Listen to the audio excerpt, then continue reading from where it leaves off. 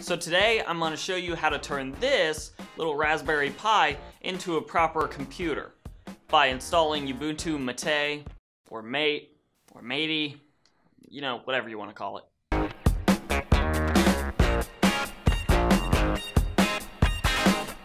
First off, the setup for putting Ubuntu Mate onto your Raspberry Pi 3 or Raspberry Pi 2 is extremely simple, but we do need to gather a few things before we begin. First off, you're going to need your Raspberry Pi. Now, mine is in a case, but you by no means need to do that. You'll also notice I have right here a USB receiver, and that is for the keyboard that I use, and I just use my wireless Logitech keyboard here, but you can use any mouse and keyboard combination, but you will need at least a keyboard to do this process. Now, the final thing you're going to actually need is a micro SD card. Mine is 128 gigabytes, but you can get one much smaller than that that would hold Ubuntu Mate. And you may also need an adapter to make it a regular SD card size in case you don't have a micro SD card slot reader on your computer. My USB reader actually supports both, but I still use the adapter anyways.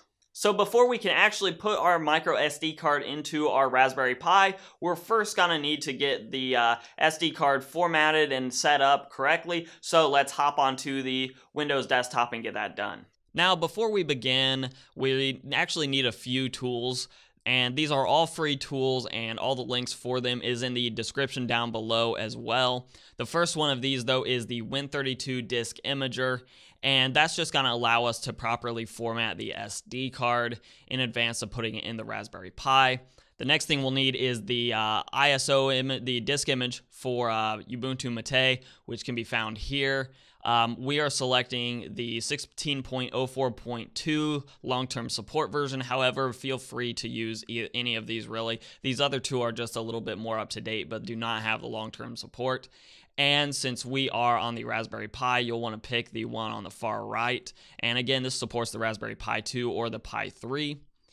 The third and fourth tools are completely optional. This one is the Mini Tool Partition Wizard, and this just allows you to reformat your SD card after using it in a Linux distribution.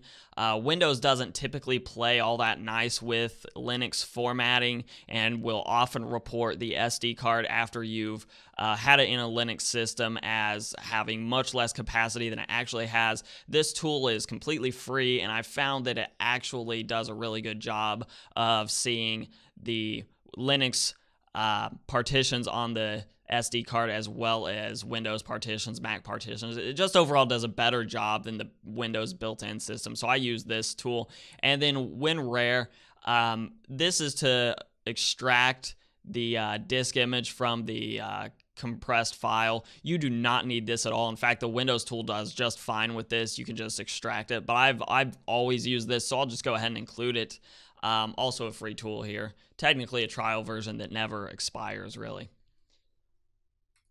So the first thing we're going to have to do is format our SD card, and normally if you have never used your SD card in your Windows PC, you'll be able to go to it, and if I pop it in here, it will appear, and you'll notice that my SD card reports, and this is because I've actually already set it up once with Ubuntu Mate. You'll notice my SD card appears as having 62.9 megabytes of capacity, and that's not true. It's a 128 gigabyte card. That's why I use this mini partition tool. So I already have it installed, so if I just go ahead and open the partition wizard and then click the launch application button, you'll see all my disks here. And on my D drive, I do not want the latest version. And on my D drive here, this is the partition that Windows saw, and it was completely missing the ext4 partition. So all I'm going to do is right click on this, delete that partition, delete that partition. Now I have all this unallocated space. I'm going to right click again. I'm on create, change it to an FAT32 partition, and I'll just call it 128 SD.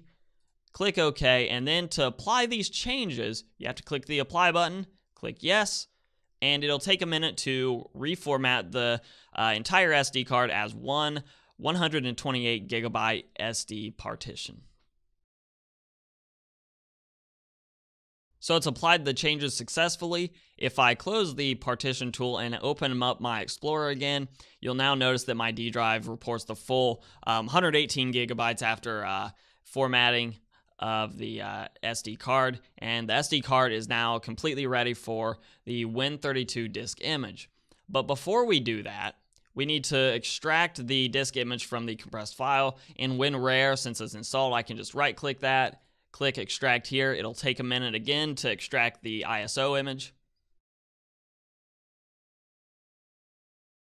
And now that we have our disk image file completely unpacked, we can go into the Win32 disk imager, and this is just the installer. I actually already have it installed.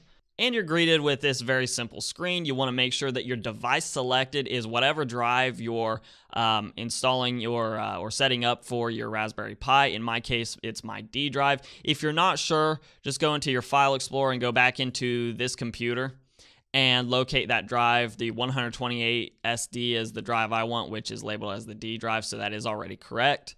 And then for the image file, click the little folder icon. I left mine on my desktop to make it easy to find. And then click open there. You need to do nothing else here and just click the right button and then click yes to continue. And again, it'll take a few minutes to actually complete this, but once it's done, it'll be set up and ready to go.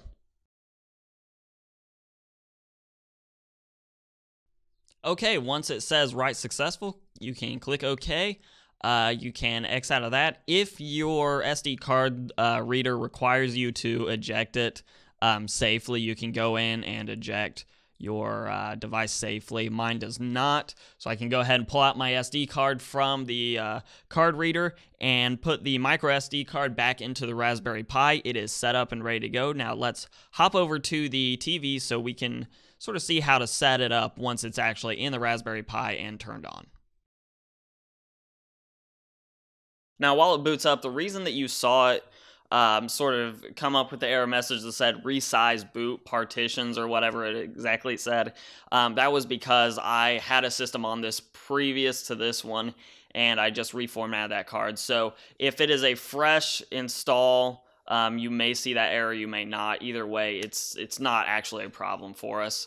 Now we are booted into the Ubuntu Mate main menu for the installer, and it'll just take you through the process. Obviously, you'll pick the settings based on your own preferences here.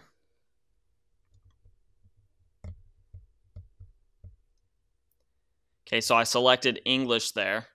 Now for my Wi-Fi, you can hook up to your Wi-Fi if you want. You don't have to, or you can use the wired connection option, as the Pi 3 does have an Ethernet port. I'm actually not going to pick Wi-Fi right now because I don't need it to.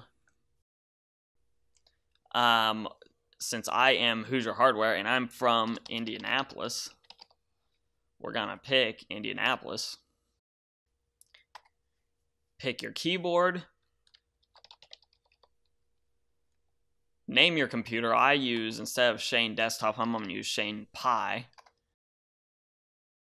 And now it will go through the process of installing the system, and I'll just let that run in a time lapse real quick.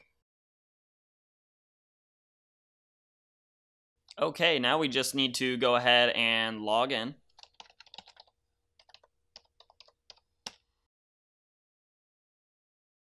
And we are now fully booted into Ubuntu Mate for the Raspberry Pi 3 Model B in my case.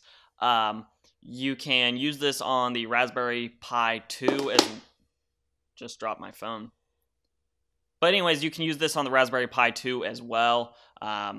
It's a little bit stripped down version of what you would see on the desktop side for Ubuntu. It's a little bit streamlined for lower end hardware. So that's the very basics. Once you're into Ubuntu Mate, you can start adding programs like you normally would from any other Linux distribution. You can set up your home network as needed, and basically just use it as a little tiny computer for any day-to-day tasks. It may be a good, cheap option for you if you are somebody that just needs a computer to do basic web tasks. So that's basically it. Okay, so your Raspberry Pi now is a full Ubuntu desktop computer. If you like this content, give me a like down below, share, subscribe. All those things are super helpful to me and my channel. You can follow me on Instagram and on Twitter at Hoosier Hardware. They're the same tag to help you and make it very simple for you to follow me there. Now let's let YouTube go ahead and queue up a couple more videos from my channel. I'm Shane with Hoosier Hardware, and I'll see you guys in the next video.